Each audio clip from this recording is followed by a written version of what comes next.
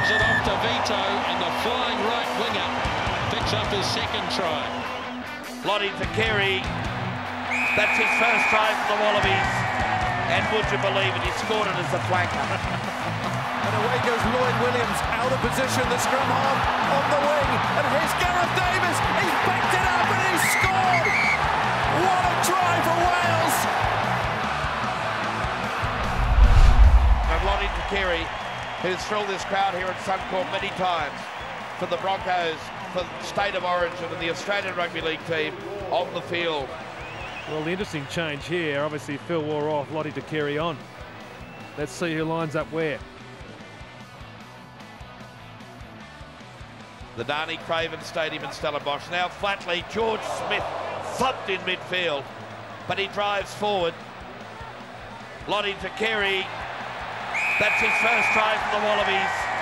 And would you believe it, he scored it as a flanker. As Anthony Herbert did as the flanker against the All Blacks in '92. Now watch his leg drive. He winds up, goes again. Lotte Takeri just bulldozes through, knows where the try line was. Try time. Well, who would have thought when they signed him that he would score a try as a flanker? And Stephen Moore, and there's Radiki Samo, who today becomes a winger and the first player in Rugby World Cup history to play as a forward and a back in the same tournament.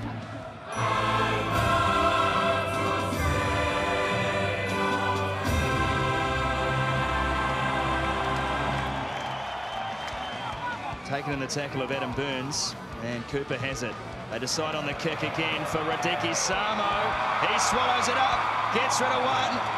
Can't get her on the outside of Sivlikevich, but have a look at Higginbotham in support to Sharp. Oh, it's wonderful! Cooper!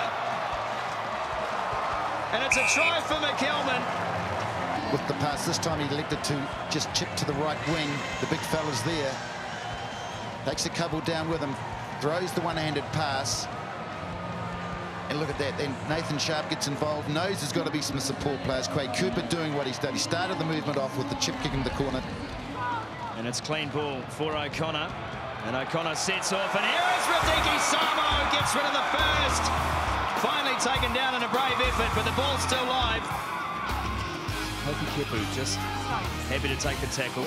Pocock plays halfback. Cooper, now Barnes. Barnes steps all over it. And the first try of the game goes to Derek Barnes. Well, it all started with the big run from the right winger, Radiki Samo.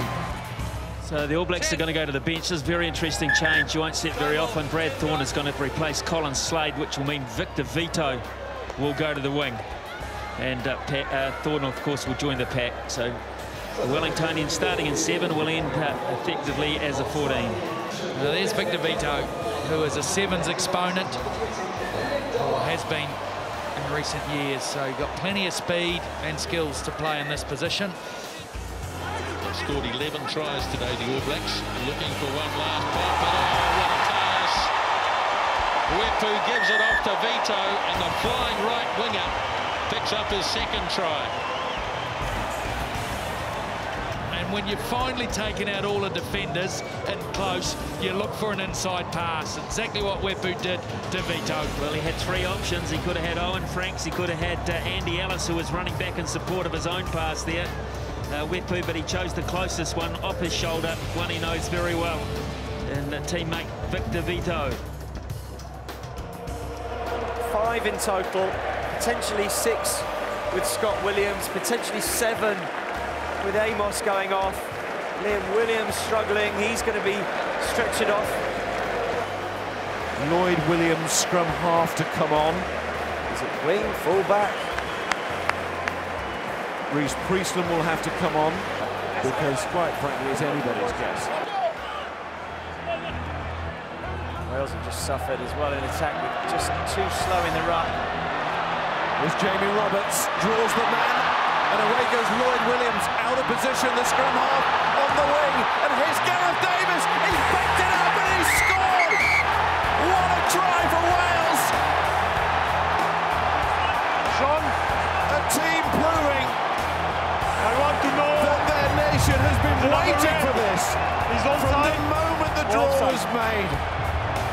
What character! Onside. Number 9, red. Is it Needs to be onside or checked. offside? Possibly 4 metres behind the man who kicks the ball. That man is Lloyd Williams. What vision, what execution, and then it still needed picking up. That's what you get, Miles, when you put 2 scrum halves on the pitch. Yeah. The player was not offside. You may award the try. Thank you. What a try. And brilliant from Williams. Superbly supported by Gareth Davies. Here it is, mismatch. It looks like it was Barrett that went too far ahead, and then the tracking of Davis under the sticks, the pace to get there. Wales firmly back in this game. There's the captain, Brits. He turned up late to the press conference yesterday with a big smile on his face. Happy he is to be playing number 8 and captaining his team. As you mentioned the story before, he's come back from retirement.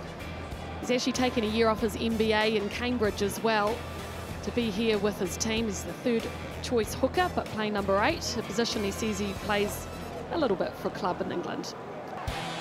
Brits gets it through contact, clears the ball, and bang on half-time, the try goes to Lucanio Am. You talked about his beautiful hands just minutes ago, Sean Maloney. And Scott Brits setting up that try there for Lucanio Am.